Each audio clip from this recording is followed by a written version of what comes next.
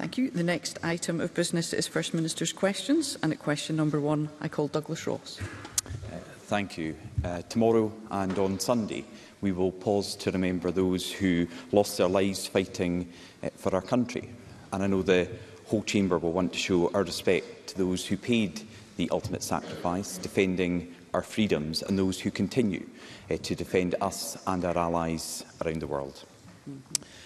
Presiding Officer, for the first time ever, nurses who work tirelessly in Scotland's NHS have voted to go on strike. It's not only about pay. They are incredibly worried about the crisis in Scotland's health service. This morning, Hilary Nelson from the Royal College of Nurses had this grave warning when she said, "Things are not safe for patients." Deputy First Minister, what has the Health Secretary Hamza Yousaf done to address the concerns from nurses about staff shortages and patient safety? Deputy First Minister. Presiding Officer, before I address the question from Mr Ross, I should explain that the First Minister is meeting with the Prime Minister today in advance of the British Irish Council, and she's asked me to answer questions on her behalf. Let me associate myself entirely with Mr Ross's remarks in relation to the moment of remembrance over the weekend. We will all fall silent on Sunday. Tomorrow, in my own constituency in the city of Perth, there will be a remembrance event that I will attend at 11 o'clock to mark the sacrifice of individuals throughout all conflict.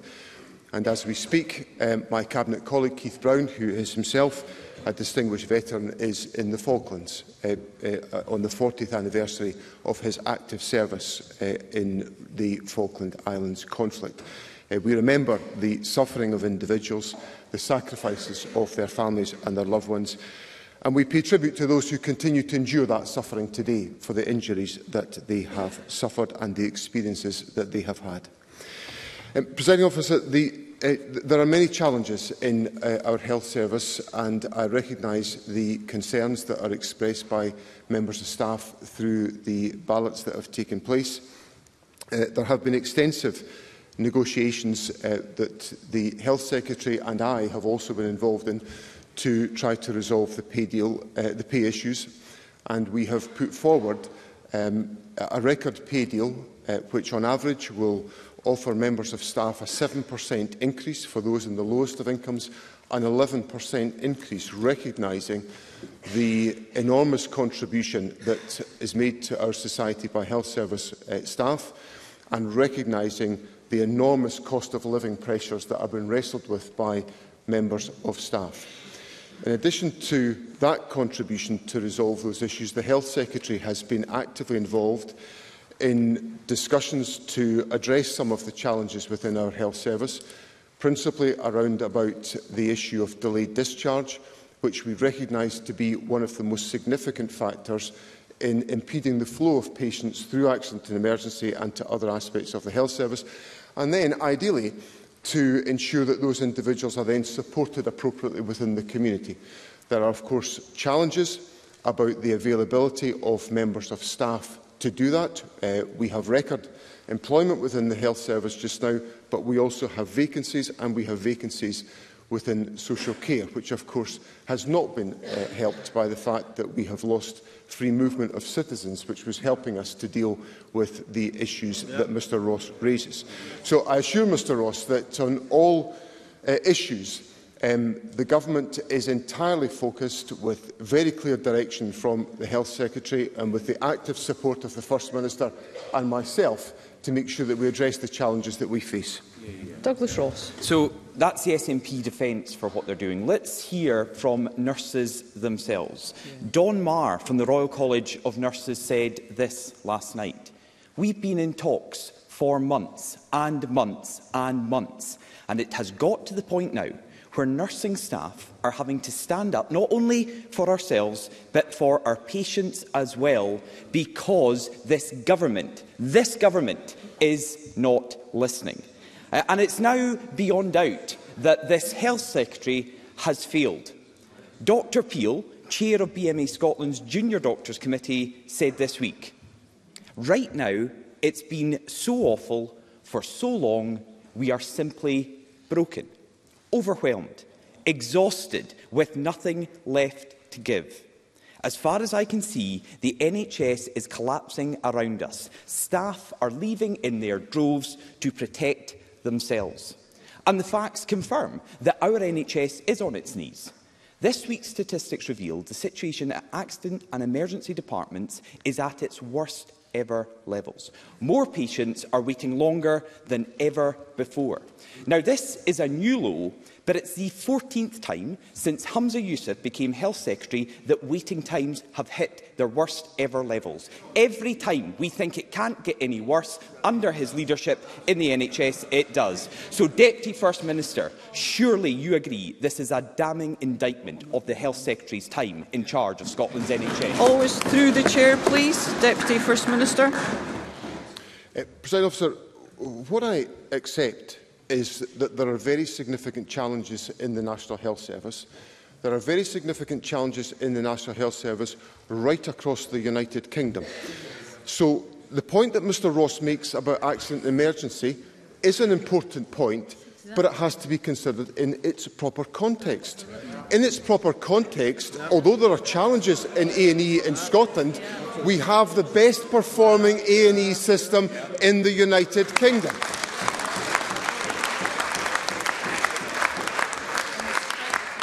On the question of do governments listen, yes, this government listens.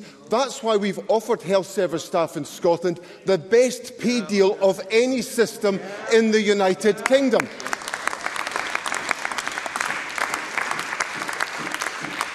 And on the question of the future of the National Health Service, resources are absolutely fundamental. Yeah. That's why it is laughable for Douglas Ross to come here and raise these issues with me when only 7 weeks ago he wanted me to cut tax in the folly taken forward by Liz Truss, which would have damaged public investment in our health service. Douglas Ross. John Swinney. Thank you. John Swinney wants to consider the statistics and the facts in the round. So let's make sure he is speaking about the correct figures, because we know there are reports from a whistleblower this week that as many as 2,000 patients per month are being missed off of A&E waiting times in just one hospital in Scotland. So if you're going to come to this chamber and quote figures, make sure they are the correct figures, because, Deputy First Minister, this is the most serious of issues. Lives are on the line because this Health Secretary keeps failing to bring forward any solution. We've spoken to one lady this week who called an ambulance when she had a suspected heart attack. They waited for an hour for the ambulance to arrive. When it then got to hospital, they waited outside the hospital for 3 hours. When they got inside, they waited 36 hours to get a bed. Now, the lady involved and her family are full of praise for the staff. But this is clear. It was a suspected heart attack, and a tragedy has been avoided in this case. And I know every single MSP in this chamber, including those who clapped the Deputy First Minister's response there, has cases like this coming from their area. Yet this morning, the Health Secretary, Hamza Yousaf, said, and this is a direct quote, "Our recovery plan is a 5-year recovery plan. We are already seeing elements of recovery." Elements of recovery. What planet is he on? So, Deputy First Minister, can you tell this chamber, can you tell patients, can you tell staff in our NHS, what are these elements of recovery within the NHS? Can I remind members that to speak through the chair, please? Deputy First Minister. Thank you, Presiding Officer. In relation to the circumstances that Mr Ross recounts, of course it is of the deepest of concern that a member of the public has had to wait that long for the degree of access to an ambulance and accident emergency. I would say to Mr Ross, the median time for the arrival of ambulances is of the order of 45 minutes. So the circumstances that he has recounted are unacceptable. There is congestion in our A&E departments, which is caused by the volume of presentations at A&E and also because of the obstacle created by the number of patients who are in hospital that should be discharged. And that is a focal point of significant activity across government to ensure that we reduce delayed discharges. Indeed, the Health Secretary and I spent a significant amount of our time yesterday in discussion with partners about practical steps to address that. In relation to the question of improvements in the National Health Service, the Government has invested £600 million in the Winter Resilience Support Package. We are helping to recruit 1,000 members of health and care staff to support staff in their activities, and we are investing £50 million in urgent and unscheduled care to help to improve A&E performance. In terms of the progress that has been made, Mr Ross should be familiar with the fact that the longer waits for treatment are reducing significantly in relation to the 2-year position, which was one of the priorities set by the Health Secretary. So I accept there are challenges in the National Health Service, but I take this opportunity to pay tribute to the members of staff who are working phenomenally hard on the back of a pandemic that Mr Ross never acknowledged its significance. Deputy First Minister, can I ask members to remember that the Code of Conduct requires that we treat one another with courtesy and respect, and that means that we hear one another when we are speaking. Deputy First Minister. Thank you, Presiding Officer. So I pay tribute to members of staff who are working phenomenally hard on the back of a pandemic which Mr Ross never mentioned, which has put huge strain on our National Health Service, but they are doing their level best with the largest number of staff ever provided in the National Health Service by this government to support the people of our country.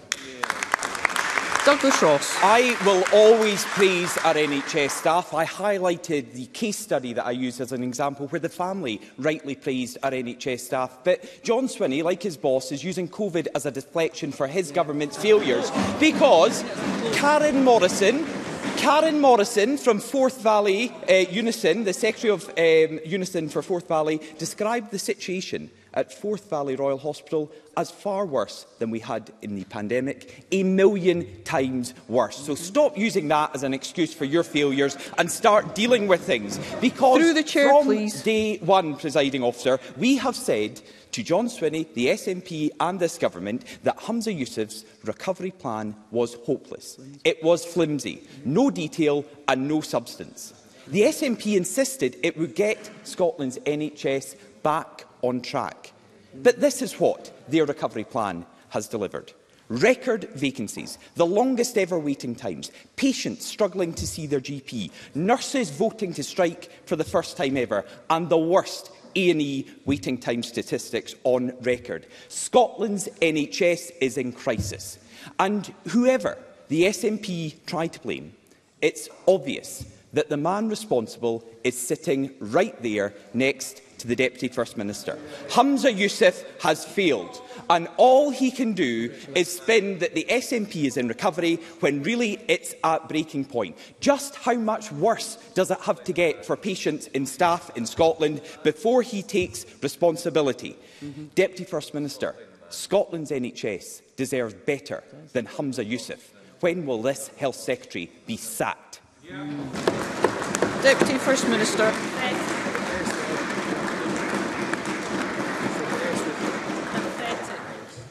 Given the absolutely, totally chaotic turmoil of ministerial resignations and dismissals in the United Kingdom Government, what a laughable proposition to put to me this morning.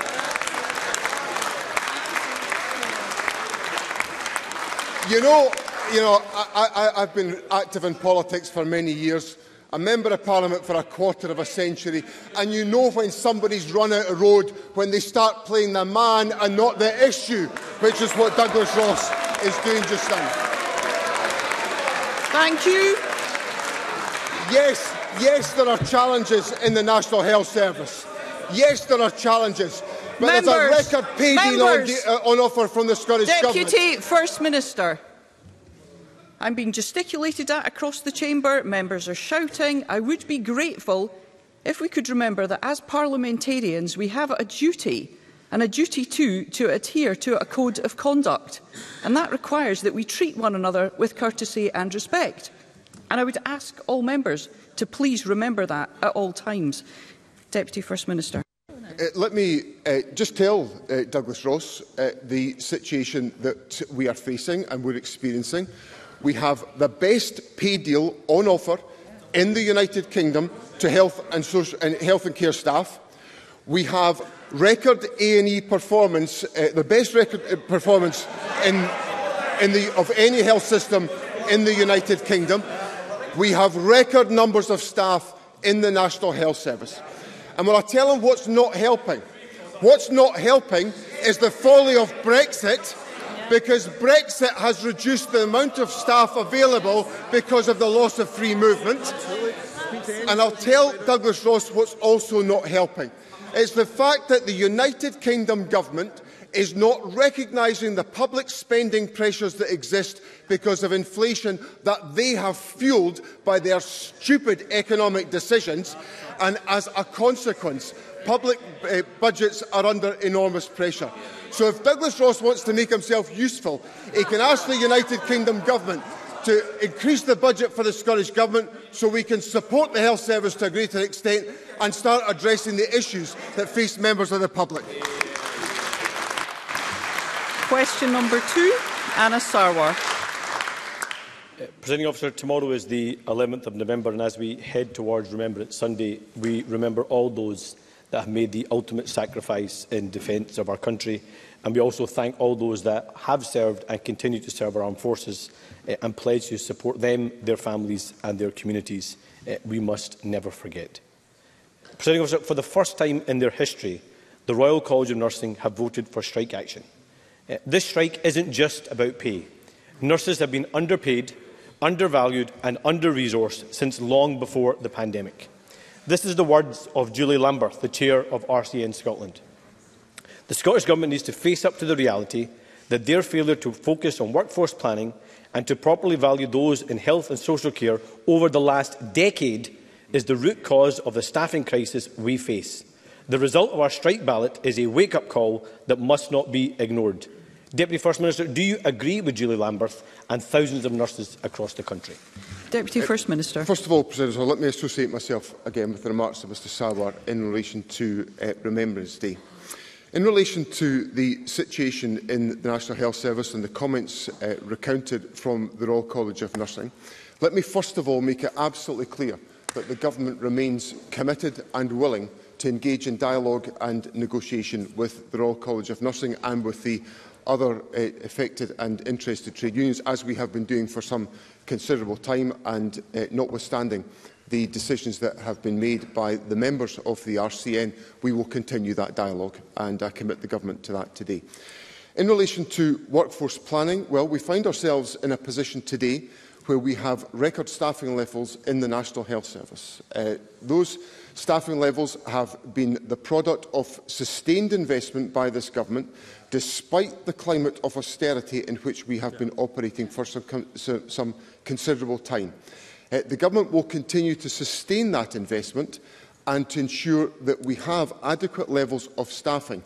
But the limitations on what the Government can do are firmly restricted by the financial context in which we are operating, the limitations of the pressures on the public finances, but I assure Mr Sarwar and Parliament the Government will do everything in our power to properly support the health service workforce and to ensure we have adequate numbers of staff within our National Health Service. Anna Sarwar. Let me start on a point of agreement. I agree we're in the midst of an economic crisis, an inflation crisis that has been made by a rotten Tory government at Westminster, and they should pay the price for that, and they will pay the price for that come the next general election. But the Deputy First Minister missed the point of what Julie Lambert was saying: a decade of failure, a decade of not supporting, long before the last 7 weeks of this economic crisis, and even before the pandemic and even before Brexit. But still this Government give the same old platitude about more numbers when we have record vacancies in the NHS under this Government's watch. And this action is as much for patients as it is for nurses. Nurses have been warning for years that staff shortages risk patient safety. And let's look at just one health board, Greater Glasgow and Clyde. In just 1 year, they reported 216 investigations into significant adverse events. And these are events that, they quote, could have caused or did result in harm to people or groups of people. Among the top reasons for why they happened are workload, staffing levels and delays in referral and treatment. The same report reveals that 6 people died due to these unintended incidents. Deputy First Minister, nurses are saying that a lack of resources is putting patients at risk. Lives are being lost and health boards are reporting the consequences. Yet this government's failure to workforce plan means 6,000 nursing and midwifery vacancies. Why have you let it come to this? Deputy First Minister. Mr Sarwar's comments are not borne out by the evidence that I have marshalled in my answers today. Because I'm addressing the questions from Mr Sarwar, and Mr Sarwar has raised with me the issues about workforce planning. We find ourselves today with record levels of staffing in our National Health Service. If that is not a product of workforce planning which has been designed to boost recruitment levels, we've seen over the last 10 years an increase in nursing and student midwifery admissions over the course of that 10-year period as a consequence of the investment the government has made. We have also, we're in a situation where we have an increase in the number of consultants that are operating within the National Health Service. In Scotland, we have 8.3 qualified nurses and midwives per 1,000 population, compared to 6 in England. All of that comparative data shows Scotland to be in a better and a stronger position. Now, what I don't think helps the situation is the comments made at the weekend by the leader of the United Kingdom Labour Party, who said, "I think we're recruiting too many people from overseas into, for example, the health service." I listened to those comments with incredulity, because what is hampering us in the National Health Service is the Brexit that was inflicted on us by the Conservatives, ending free movement of individuals, which has lost members of staff from our National Health Service.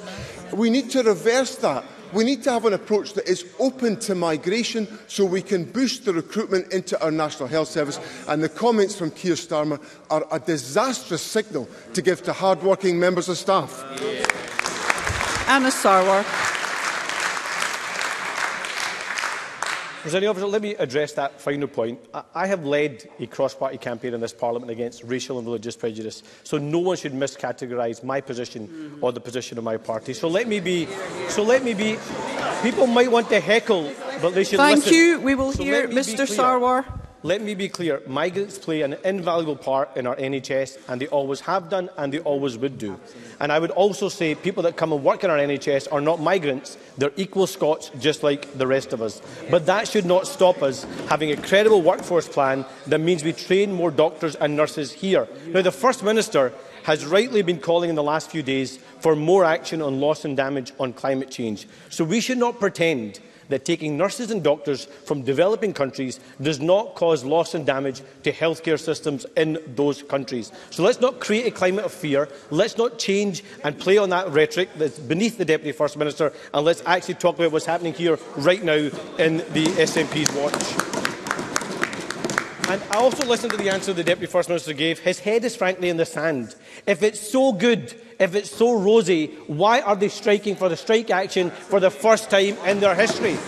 Nurses have been crying out for years about the problems long before the pandemic. And let's not forget, these were the staff who kept going even when their lives were at risk from a deadly virus, but they're now being forced into action to try and save their patients' lives. Week after week, tragic stories come to this Parliament, and week after week we get the same old excuses.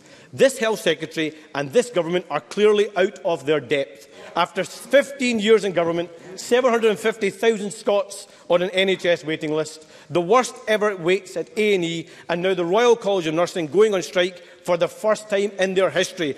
Does the Deputy First Minister accept that our NHS has not faced a crisis like this in its history, that it's the worst it's ever been, and it's all happening on the SNP's watch?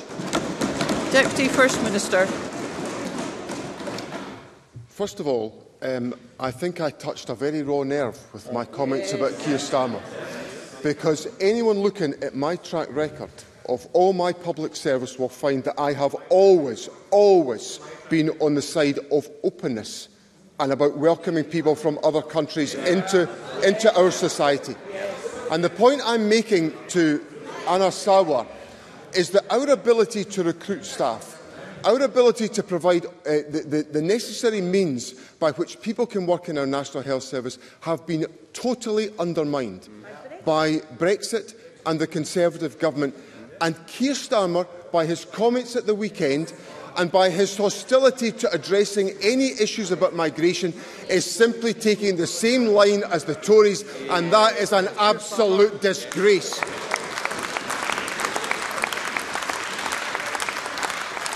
And let me say that any international recruitment undertaken by the Scottish Government is done through an ethical route, and we do not actively recruit from any of the World Health Organisation's red list countries in relation to recruitment of staff.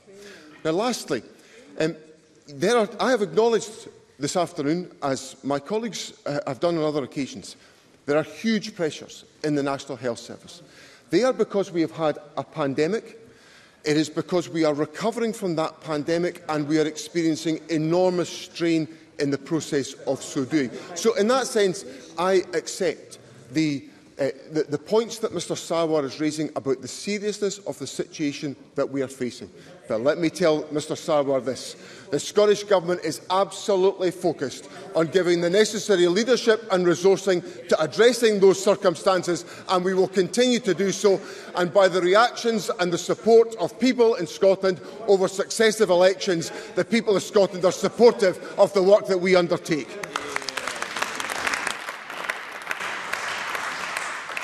I'm going to move to question 3 and take supplementaries at the end. In order to reach those supplementaries, I would ask that we have short and concise questions and responses to match. And I call Maggie Chapman, question 3. Thank you, Presiding Officer.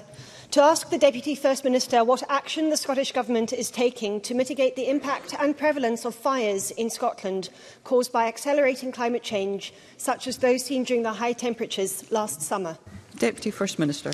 Presiding Officer, climate change is identified as a strategic priority in the Scottish Government's 2022 fire framework. It requires the Scottish Fire and Rescue Service to invest in the provision of specialist resources and technological advancements, along with prevention activity and public awareness, to enhance its response to increased flooding and wildfires associated with climate change. The Government is responding to the full range of climate risks identified for Scotland through its 2019 adaptation programme, which sets out more than 170 policies and proposals to build resilience to the impacts of global climate change as part of our just transition to net zero emissions by 2045. We are preparing our next programme in response to the most recent UK climate change risk assessment for publication in 2024. Maggie Chapman. I thank the Deputy First Minister for that response. In spring and summer this year, we were repeatedly warned of extreme wildfires across Scotland. We saw blazes spread rapidly through urban areas in England. Research shows that firefighters come into regular contact with carcinogenic combustion products. They have high risks of cancer and get these cancers earlier in life than the general population. In fact, the World Health Organization recently classified firefighting as a carcinogenic profession. We clearly have a responsibility to ensure our firefighters who tackle these blazes are safe.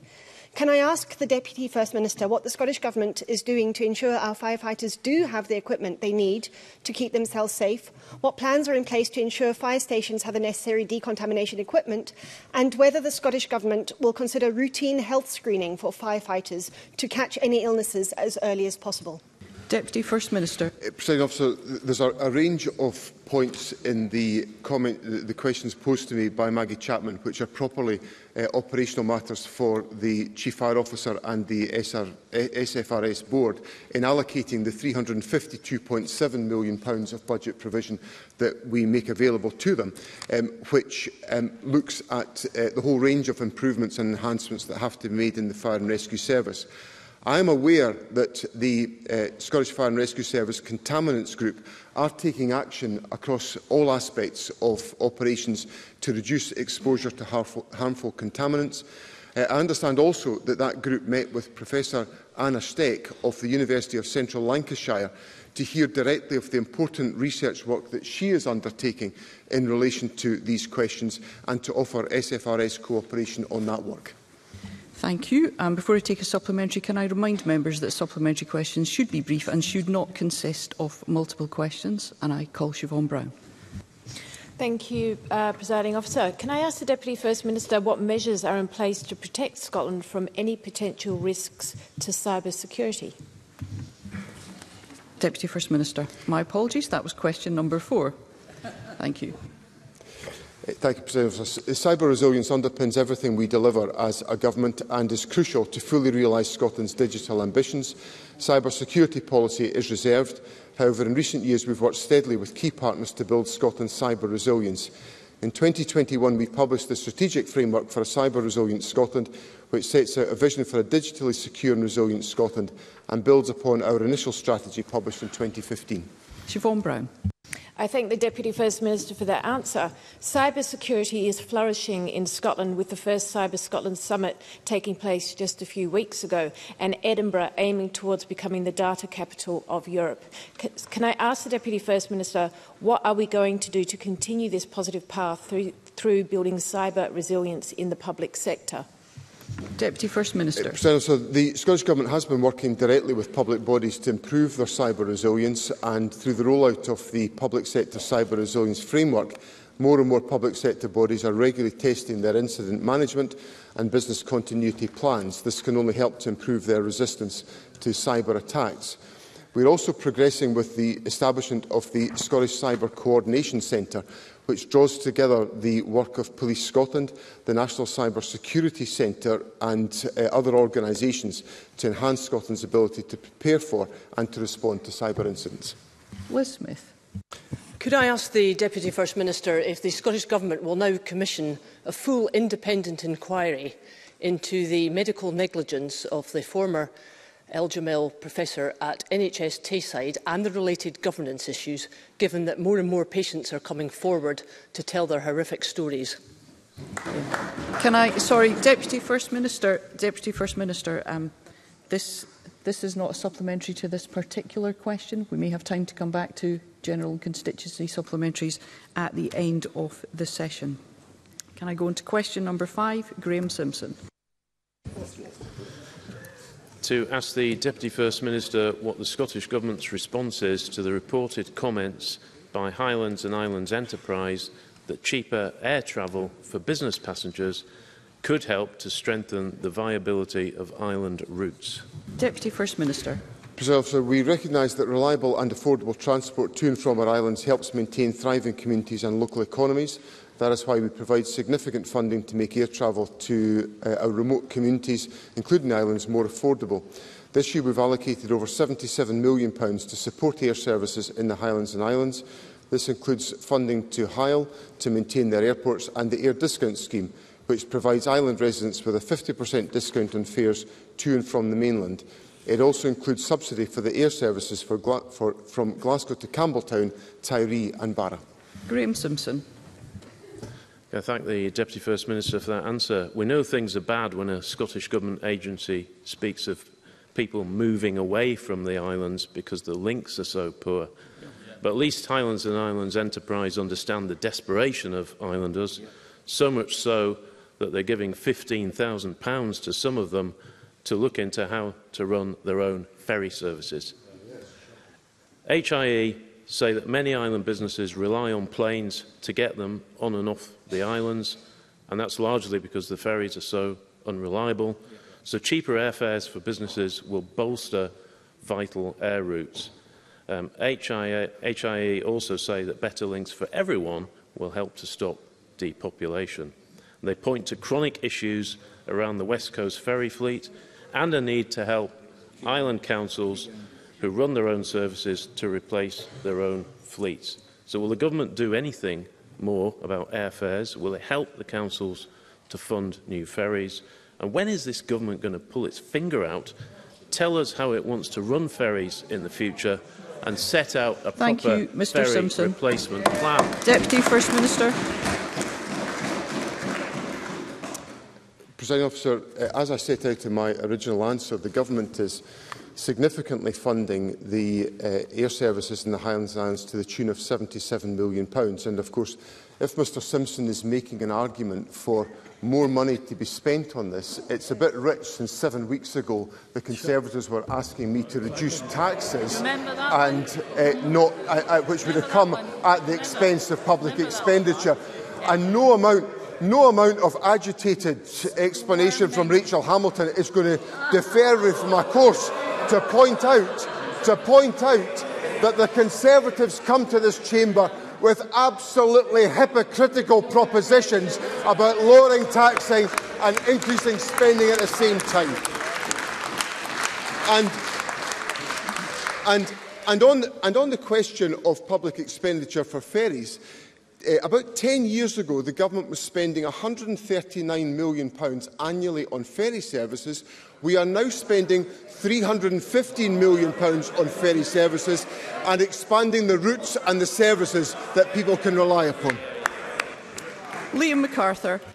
Thank you. In 2011, SNP ministers removed island businesses from the air discount scheme with no prior consultation. Ministers desperately tried to blame the EU, which was still being used as an SNP bogeyman back in 2011, but eventually admitted that it was a cost-cutting measure. Given the assessment of HIE, which backs early analysis by Hightrans, showing that the ADS cut negatively impacted staff productivity, turnover and operating costs, will the Government now reverse the cut and allow businesses in the Highlands and Islands the chance to compete on a level playing field? Deputy First Minister. Well, the Government makes substantial investments in the Highlands and Islands air network, as I have set out. £77 million is what's being spent to support that network.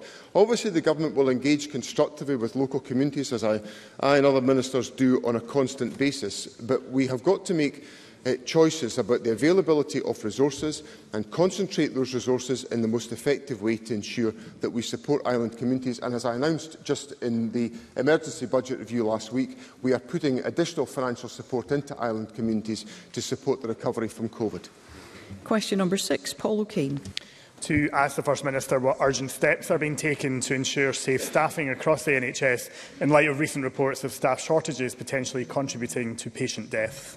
Deputy First Minister. Presiding Officer, the Scottish Government is taking a number of measures to ensure safe staffing across the National Health Service. This includes providing funding to health boards to support the recruitment of additional staff, measures to make it easier to retain and rehire experienced staff, and measures to improve health system flow, timely discharge from hospital and to improve patient safety. Paul O'Kane. I thank the Deputy First Minister for that answer. But, Presiding Officer, today's smokescreen excuses of Brexit and COVID don't wash. The Deputy First Minister would do well to listen to the former CEO of NHS Scotland, Professor Paul Gray, who has stated that our NHS was going to be overwhelmed regardless of COVID. His excuses do not explain why the First Minister slashed training places for nurses and midwives back in 2012 when she was Health Secretary. They do not explain why the Scottish Government missed its own target of recruiting 700 new student nurses this year. And they do not explain why, for the first time in history, nurses have voted overwhelmingly in favour of strike action. A dispute not just about pay, but about better working conditions and higher standards on wards. The responsibility for the situation lies at the door of the Government and this failing Health Secretary. Presiding Officer, 2 people have died at the Queen Elizabeth University Hospital in only 1 month this summer, with their deaths linked to short staffing. Our health service is on its knees due to this Government's incompetence. So when will the Deputy First Minister commit to an investigation urgently into those 2 deaths? And when will he give a commitment to get a grip on safe staffing and ensure that all of our staff, hard-working, are supported with dignity and respect? Deputy First Minister. I regret any loss of life, and questions about the investigation of individual deaths are not a matter for me. They are a matter for the Crown, should it decide to do so. I think Mr O'Kane does a disservice to this topic by brushing aside the implications of Brexit and COVID.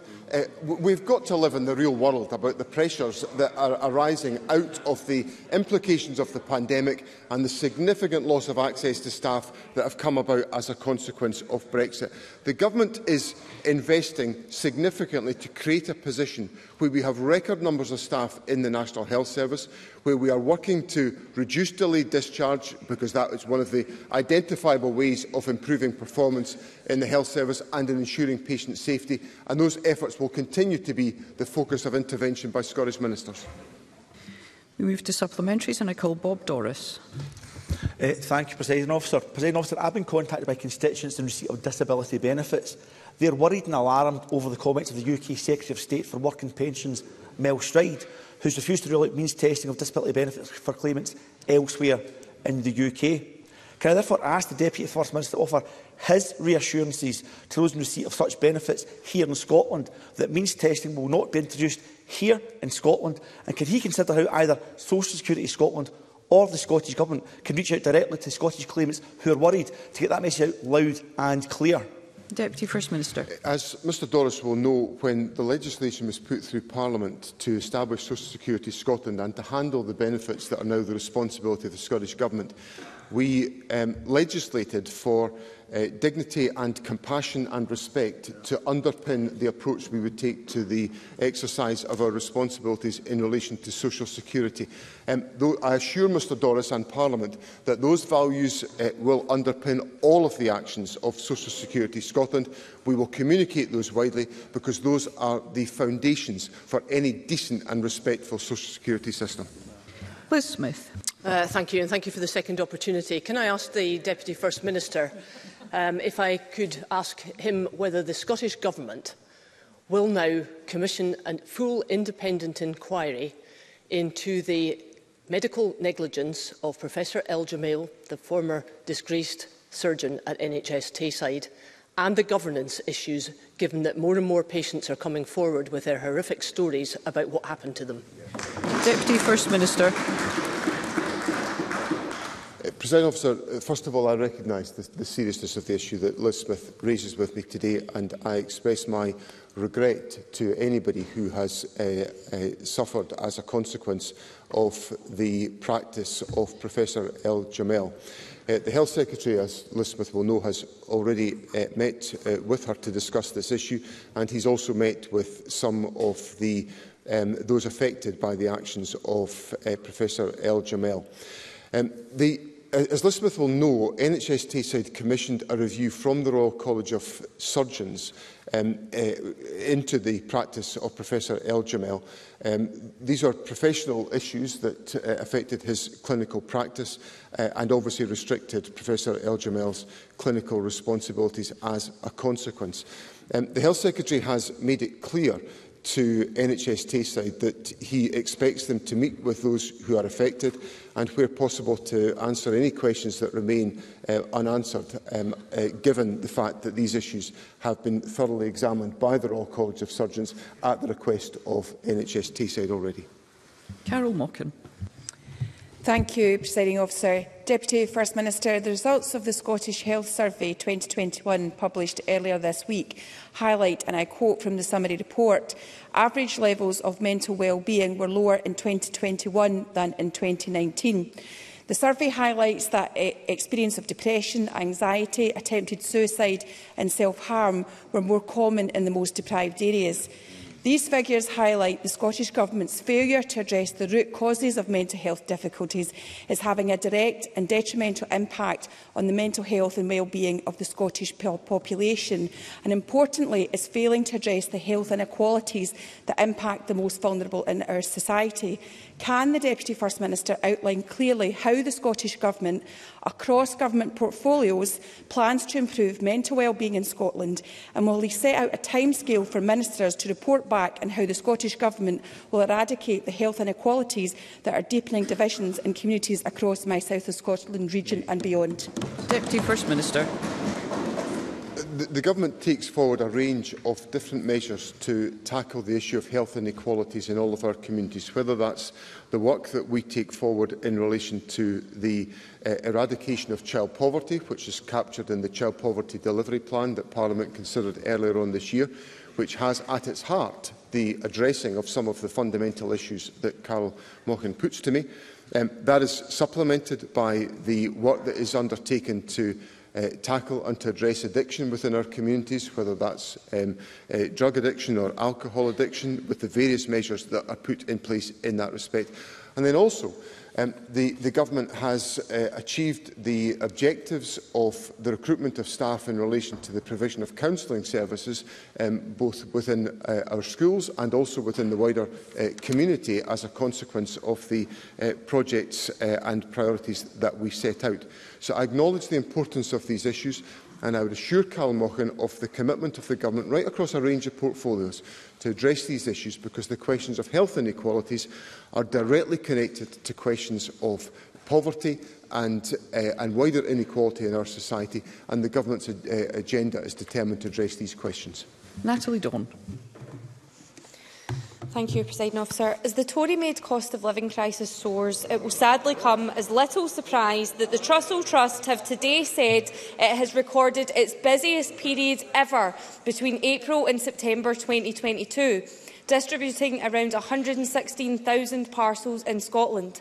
Does the Deputy First Minister believe that an increasing reliance on not only food banks, but now even warm banks, is illustrative of a Westminster system that is not working for people across Scotland? Deputy First Minister. I do agree with the point that Natalie Dawn puts to me. It's quite a serious issue, is it not? Is it not? Thank you, members. Let us hear one another. Thank you. Outrageous.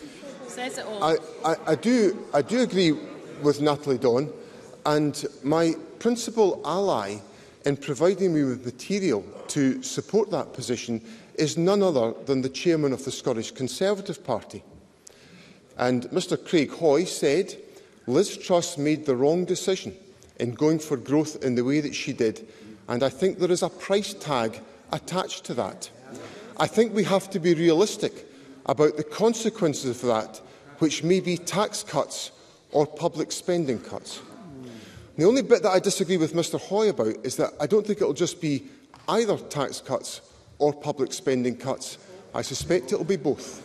And it will be the unbridled responsibility of the Conservative Party, who, when that stupid budget came out, demanded that I follow that course of action. That would have inflicted misery on the public in Scotland, coupled to their inaction over the summer on energy costs. The Tories are responsible for the cost of living crisis, and they should pay a price for it. Thank you. I call Ros McCall. Thank you. Presiding Officer, for over 2 years, women in Fife with endometriosis have had no access to a dedicated specialist gynaecology department since the closure of the ward at the Victoria Hospital. Constituents have informed me that, as a result, patients are being admitted into a section of the maternity ward, leading to an appalling situation where women who have just suffered a miscarriage are separated from women nursing newborn children with nothing more than a curtain. Does the Deputy First Minister will be aware it takes on average 8 years for endometriosis to be diagnosed, with women living in severe pain, suffering with excess bleeding and put on painkillers for excessive periods of time and needing surgery. So I do ask through the Chair if the Deputy First Minister will when will the vital services at the Victoria Hospital be reinstated so that these women can get access to the care that they so desperately need? Deputy First Minister. I understand the point that's been made to me by Ros McCall, and I would assure her that the challenges that will be faced on service provision around the country, where there is a degree of specialism that is a high degree of specialism involved in some of that care, can be affected by movement of staff around the country and various other circumstances. And obviously the health service works as hard as possible to minimise any disruption of that care. So I recognise the seriousness of the point that she puts to me.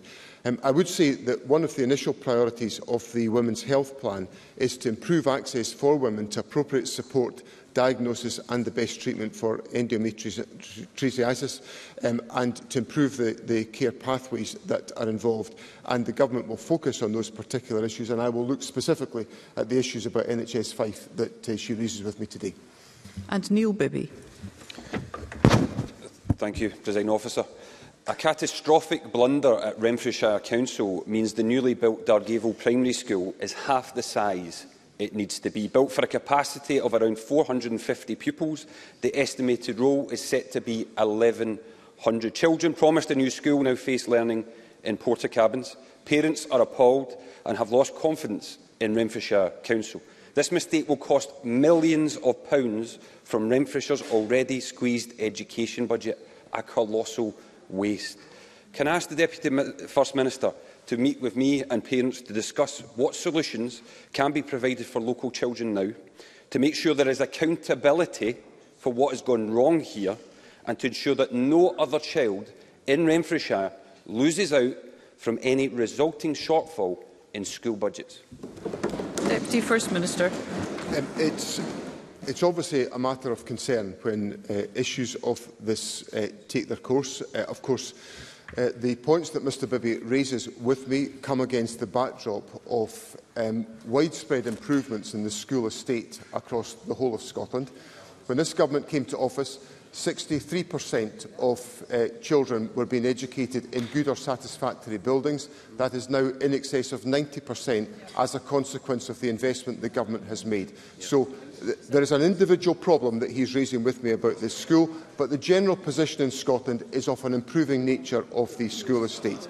I'll happily meet with Mr Bibby and his constituents to consider the issues that he raises with me, but I would encourage him to recognise that issues of this type can emerge in the planning of individual projects, but that against the backdrop of sustained investment by this government, the quality of the school estate is improving around the country. Thank you. That concludes First Minister's questions. Point of order, Alex Cole-Hamilton. Thank you very much, Presiding Officer. Once again, I seek your guidance on the procedures surrounding the correcting of the official report. Yesterday, it was revealed by the think tank These Islands that a key government statistic is false.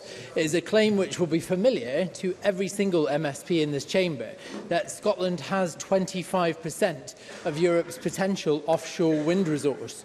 Over the years, this has been referenced countless times, both inside and outside this Parliament, by SNP ministers and MSPs. In this chamber, they include successive Environment Secretaries, First Minister Alex Salmond and Deputy First Minister John Swinney. The current First Minister, Constitution Secretary, Net Zero Secretary have all made the claim to other audiences. And it was reheated just yesterday by Green Environment Minister Lorna Slater in the Edinburgh Evening News. But it is a statistic that has now been proven to be false. A bogus analysis of a mixture of reports dating all the way back to 1993, when the technology was in its infancy, and using a definition of Europe that excluded renewable powerhouses like Sweden, Norway and Finland. It wasn't the case that it was accurate in 2010, as the spokesperson claimed this week. It was never accurate. Civil servants have been privately warning against its use for at least 2 years, warning it has, and I quote, never been properly sourced, and that these figures have, and again quote, recycled robotically without really checking them. The true figure for Scotland's share of offshore wind potential is thought to be around just 5%, yet still the 25% claim appeared in the Finance Secretary's National Strategy for Economic Transformation this March, and again multiple times in the SNP-led debate on independence in the House of Commons last week from SNP leader Ian Blackford, Ronnie Cowan, Kirsten Oswald. Presiding Officer, I can't recall a comparable situation where a completely fictitious statistic has been relied on so often and so widely. This matters because the Scottish Government has put this claim at the heart of the debates around Scotland's energy security, on independence and on meeting our climate targets. I fully support the expansion of Scotland's renewable sector, and I desperately want to see Scotland fulfil our renewable potential. But the strong case for that isn't helped when the figures used by the Scottish Government leave it open to charge of misleading and misrepresenting. So, Presiding Officer, can I seek your guidance on how the official report should be corrected in all of these circumstances, where there has been a pattern of misinformation, dating back over a decade, leaving bogus claims littered across the transcripts of the numerous sittings of this Parliament? And can I ask whether any members of the Scottish Government have approached you, Presiding Officer, about making a statement to correct these records, given the provisions of point 5 of the Guidance on Corrections of Inaccuracies in Information provided in parliamentary proceedings? I thank Mr Cole-Hamilton for his point of order. It is, of course, a matter of courtesy and respect that members ensure that contributions are accurate. It's the responsibility of the member to ensure that contributions and proceedings are accurate. But in the event that a member becomes aware that they have provided inaccurate information, they can seek to make use of the corrections mechanism within 20 working days of the publication of the original official report.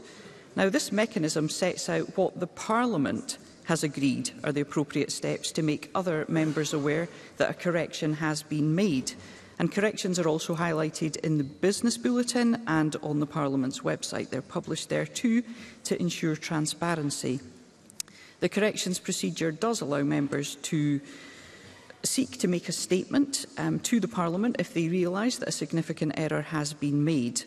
The decision on whether or not to seek to make such a statement is a matter for the member, and no request has been made to me on this point. Thank you very much. There will be a brief pause before we move on to members' business.